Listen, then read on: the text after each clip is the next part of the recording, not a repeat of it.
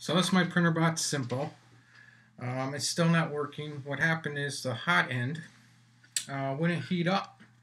And I noticed here, I'm not sure if you can see that, these wires underneath the heat shield are all melted. So I put some electrical tape on there to try to see if that would allow me to keep running it. But unfortunately it didn't. So these things are like against here like this with the heat shield on it, and they were all melted, all the wires. The coating on the wires were melted, and then the wires are all frayed. And adding this electrical tape didn't stop it from, or didn't allow it to work anymore. So this hot end is pretty much toast. I don't really know much about electrical. I mean, I'm sure somehow you can solder some new wires on there and do some things, but I don't know how to do that because that's just not part of my experience. But so I had to buy a new hot end. I just got it in the mail. So it's a new hot end in here. I guess I could open it and see what it looks like. It wasn't cheap. I spent a lot of money on this printer so far, and I've not had it for more than 2 months. I've had it less than 2 months. So here's my new hot end, which just came in the mail. I'm almost considering putting some electrical tape around these wires before I plug it in, because I'm assuming that this one here will do the same thing. I'm not sure if anyone else has had this problem where the wires here will melt against this other white area. I thought this was like a thermal area too, this white stuff. It feels like it would be, but I guess it gets real hot there. It was up like this.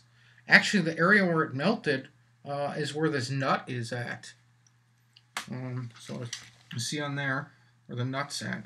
So I'm going to probably put some electrical tape all around this new one so it doesn't, the same thing doesn't happen. I've only made 20 prints with the Simple, not this particular upgrade. That was the fishing line one. Since I upgraded this, I also had a problem with the fan. I had to take it off. The extension wire that comes with the 1405 kit, it's broken. Here's the old wire that was on the original Printrbot Simple, which is too short to work with this new printer. This one I tested the fan with just by plugging it in underneath, and the fan does work with the old cable, but it's too short to actually get under to the board. And so I looked at the new cable, and the wire that's at this connection down here, at the bottom connection, is pulled out, the red wire. And I don't know how you would fix that. Again, I'm not an electric guy. I'm not sure if that's an easy fix or something. I tried to tell Printrbot, hey, I'd buy a new one, because I think I probably am the one that did it. I think I did something stupid when I was trying to feed the wires in through the bottom here. I might have pulled out. But they don't have these wires, the long wires, in their store to buy to get this fan to work. And they said they'll send me one, but it'll take 305 days. Well, I'm not waiting 305 days. So I don't know if anyone who watches this could put down in the comments where I could find like a wire like this, but the longer extension one, which is still all wrapped in this bundle. I didn't take it completely out of the wire kit. That's part of this thing. It's still stuck in here, but the wire is, like I said, it's out on the other end down here. So it has like 2 prongs up here, and it has this kind of bottom. I looked through like Newegg and several, like Micro Center, several computer stores looking for this particular type of fan plug that was the same length as the one that came with this kit. I can't find one. I'm not waiting 305 days. So far, I haven't been able to print with this new kit. I have moved all the axes around. I actually did get to level the sensor, but it didn't print out. anything because the hot end was not heating because of this wire problem. So I'll be trying it with this in a little bit. But I don't have a fan, which is going to be probably not the best thing in the world to not have a fan. And on top of that, so far, less than 2 months with my Printrbot Simple, less than 20 prints, I've spent $650 just to try to get this thing to work. I'm still not sure if it's going to work, this new kit. I had the old fishing line finally working after about $500. But now I'm additional $150 in on this new model, and I don't know if it actually works or not. So these things are so finicky. If you're going to get into doing these things, have a lot of cash around because you're going to have to fix things. If you know electronics, then you might be able to fix a lot more stuff yourself. Unfortunately, I don't know much about electronics. I'm willing to learn, but I don't know anything about it. So, yeah, I believe this cost me, oh man, how much was it? Here's the invoice on it. So, this cost me, with shipping, $65.02 for this new hot end. Less than 2 months. Less than 20 prints. This here, less than 20 prints on this original hot end. That's ridiculous. I think it's ridiculous, at least. So, yeah, affordable printer. I'm not sure if all printers are like this, but maybe the higher end, like MakerBots and stuff, maybe they are better to get. Maybe it is. I don't know. I mean, they may go through the same problems, actually. I don't know. But I've run into people that have MakerBots that don't have problems with them for at least a year. And I've had problems with this printer since I've had it, since I bought it. I've made some really good prints off the original fishing line version. I only made 20 prints, but I made some nice prints. But I wish I would at least got like 50 to 100 prints before I had to start replacing stuff. I had to replace motors. I had replaced the other motor down here and this motor. They both burnt out.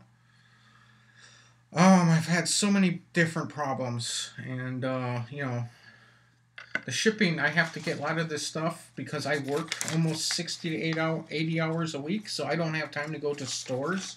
So I have to buy stuff through online, and the shipping costs money, so that's an extra cost.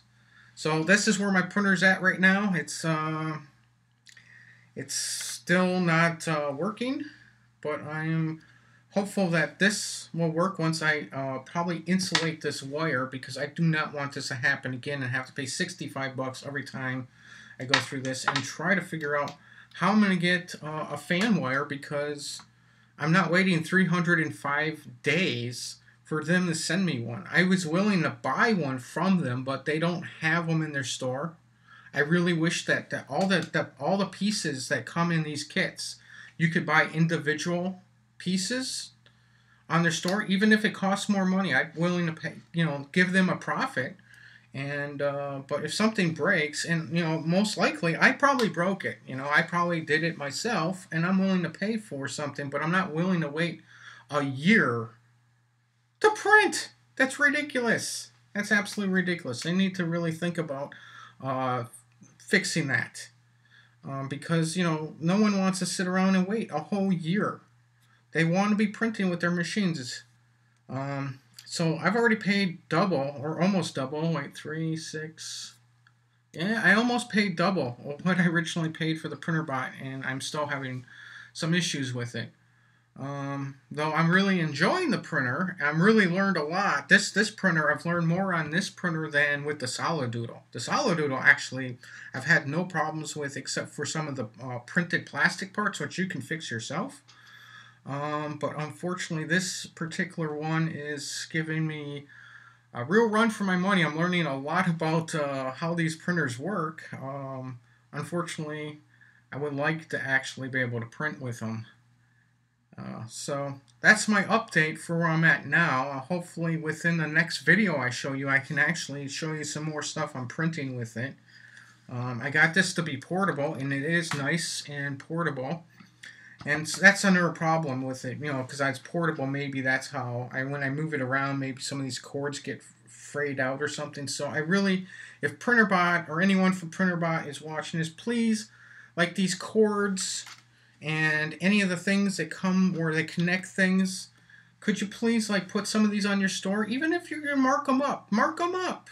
You know, some of us, you know, we move the machine around and we break things, and you know we want to replace them, and we're willing to pay for them.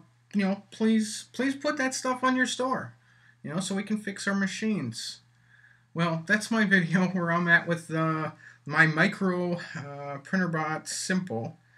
I don't know why they call it simple, because it's not so simple. But it's been a journey. And I'll continue to update on how this machine works once it gets moving. So thanks for watching.